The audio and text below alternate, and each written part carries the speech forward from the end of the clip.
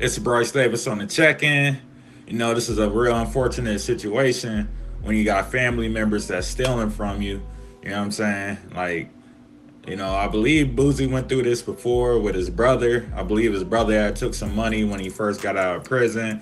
You know, now to have your own cousin stealing from you and whatnot, you know, it's just real fucked up. You know, I feel like for the most part, I'm sure a lot of y'all been through that. I've been through it, you know, to a way lesser extent. But, you know, when it's happened to me, it always comes from a nigga that you already see it coming from. So, you know, it's no shock or surprise type shit.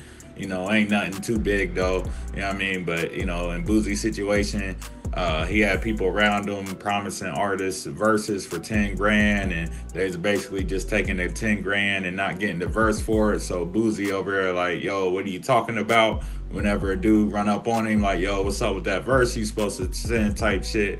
And that's real fucked up too, because, you know, he could put Boosie in a crazy situation that, you know, he don't even know about type shit. So, you know, I just think it's real fucked up. And what's real crazy about all this is I'm sure his cousin would have made way more money just by staying loyal with the nigga.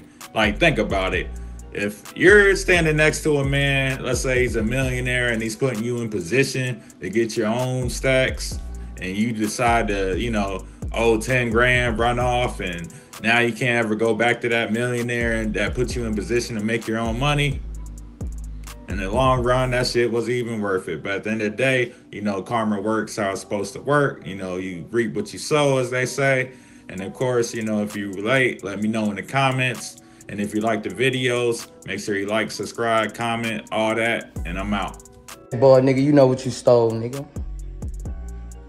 What you think started all this TBG shit? You and Lil Mel. Nigga, y'all act like y'all could get a verse from me. Took 10,000 from a nigga. Come on, man. You took 10,000 from a nigga. A nigga come back a year later and ask me, what my verse at? Nigga, you started all this shit. You and Lil Mel. Come on, man. Only thing is, I ain't catch you yet, nigga. You know what it is, man. Come on, man. Y'all was full of H, man. You thought you had a free 10 grand, cuz. Let's keep it real, nigga. You know you not like that, Hatch. Come on, man. Let's keep it real, man. Lil Mel confess. Lil Mel say, man, I big dog, I did that. I can't take that back. Nigga.